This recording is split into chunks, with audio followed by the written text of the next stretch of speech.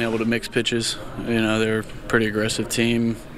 Try to get ahead early and make them chase pitches that you want them to chase, and hopefully they put it on the ground and find somebody. Didn't have too many strikeouts, so you need to have the defense working behind you.